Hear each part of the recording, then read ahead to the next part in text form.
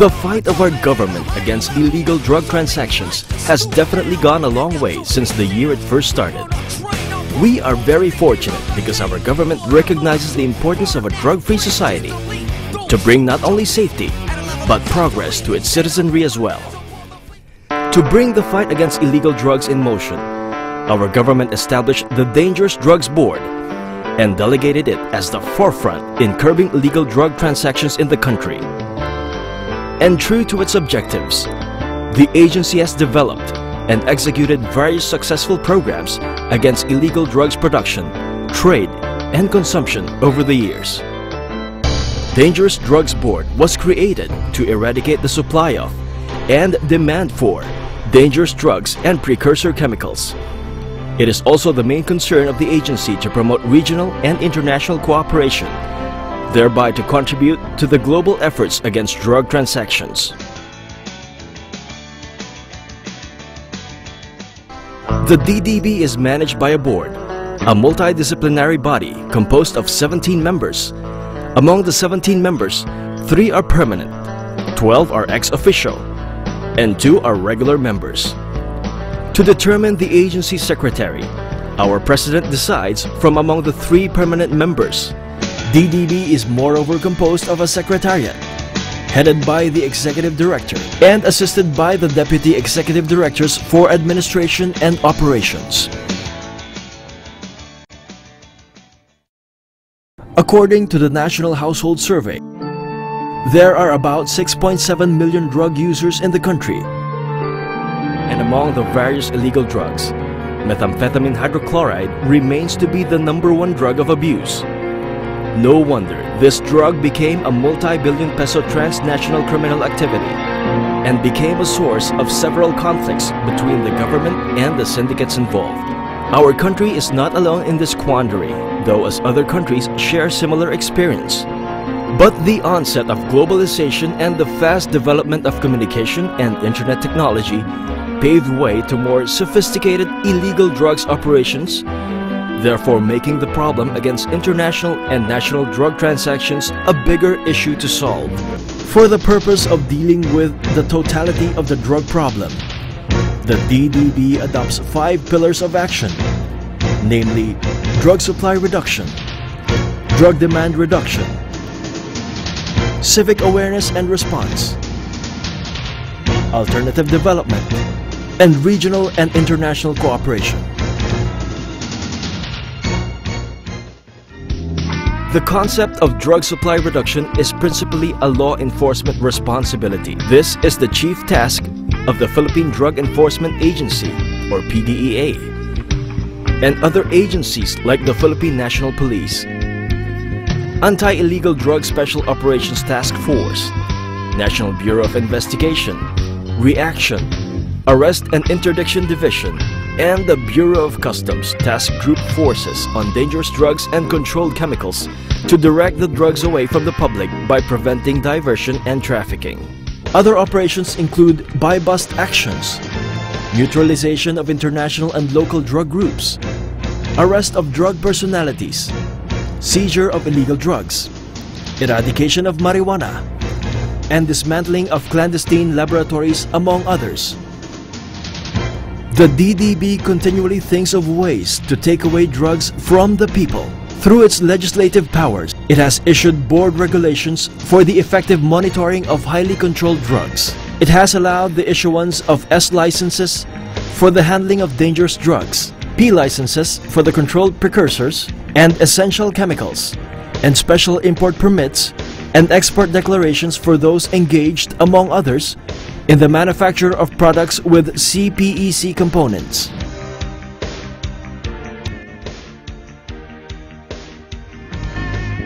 On the other hand, the drug demand reduction revolves around the concept of veering the public away from drugs by generating awareness and consciousness on the perils of drug abuse. This is an integrated function of the Dangerous Drugs Board, Department of Health, Department of Social Welfare and Development, National Youth Commission, Department of Interior and Local Government, Department of Education, and other allied government and non-government agencies.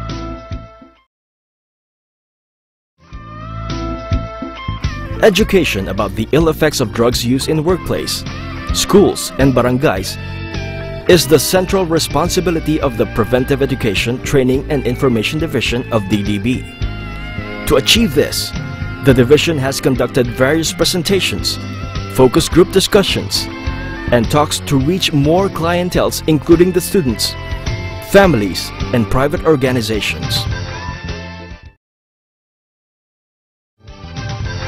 There are also several Train the Trainer programs to harness the skill and understanding of future trainers who will serve as source persons in their respective localities. The skill and understanding of the trainers are important to develop because instead of them just providing drug information, as has been the case in the past, they can also develop people skills on how to better cope with problems and therefore resist the pressure of drug abuse. The DDB periodically meets with the judges, prosecutors, law enforcers, and pharmacists to update them about the drug law and the related board regulations. The seminar workshops are also made a venue to coordinate and integrate the overall efforts of the criminal justice system in the investigation and prosecution of drug cases. Not only in schools and barangays, there is also nationwide activity that enjoins the young leaders from different parts of the country to be aware of and consequently participate in solving several issues and concerns of the youth in relation to illegal drug abuse.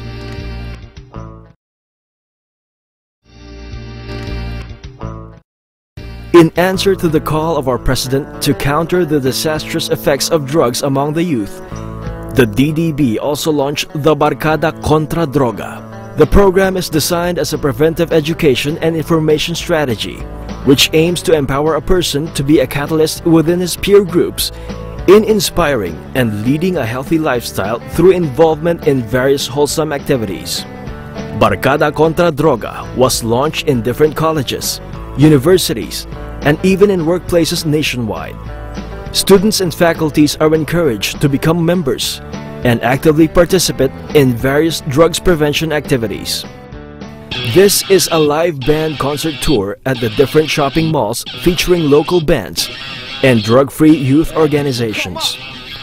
This project aims to give the participants the feeling of being high without resorting to the use of dangerous drugs. Treatment and rehabilitation play a vital role in limiting drug abuse. Hence, numerous medical, psychological, social case evaluations, and laboratory examinations are conducted to the suspected drug users and applicants for employment in government and private agencies through its central screening and referral unit. There are also outpatient treatment and rehabilitation services to those who are found to be experimenters and occasional drug users. To check on the effectiveness and relevance of various programs the Dangerous Drugs Board is implementing, its Research and Statistics Division conducts policy studies, program monitoring and evaluation, and other researches on drug abuse prevention and control.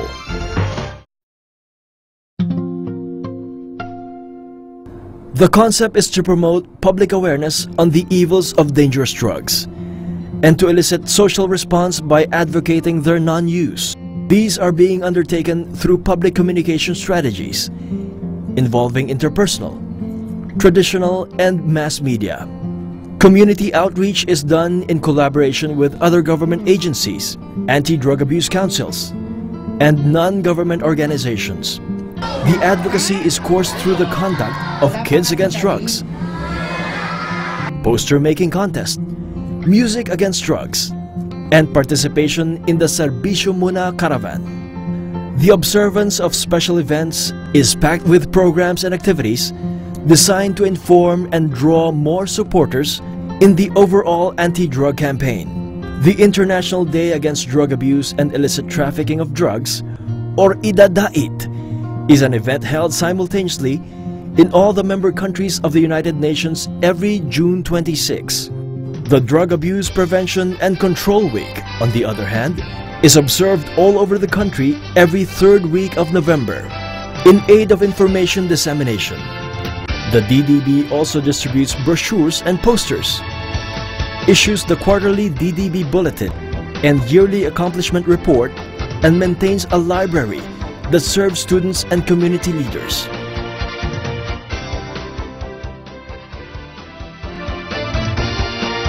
The aim of the Alternative Development Pillar is to reduce the production of marijuana and eventually eliminate its cultivation through rural improvements and livelihood programs. The DDB explores sustainable projects to introduce to marijuana farmers, including that of sericulture, or the raising of silkworms for the production of silk in Benguet, where marijuana plants were discovered and uprooted. The Dangerous Drugs Board, as the policy-making and strategy formulating body on all matters pertaining to drug abuse prevention and control in the country, has maintained strong linkages with other countries such as USA, Australia, Japan, China, Korea, and member countries of ASEAN. Strong relations were also formed with regional and international organizations such as the Association of the ASEAN Senior Officials on Drug Matters, Heads of National Law Enforcement Agency, World Health Organization, and International Criminal Police Organization, among others. The alliance formed with these countries and organizations further improved the overall collaborative effort in the fight against the drug abuse problem and international drug trafficking. A closer and more dedicated working relationship among the countries and organizations involved is developed through continuous exchange of information and systematized networking of various drug demand and supply reduction programs. Dangerous Drugs Board, through its various programs and activities, is undoubtedly solid to its commitment in fighting illegal drug transactions in the country. But the battle against illegal drugs should not concern DDB alone. The fight should involve all, including government agencies, the private institution, religious groups, and the civilians. And with joint efforts, strong and united, a drug-free Philippines is definitely not far from realization.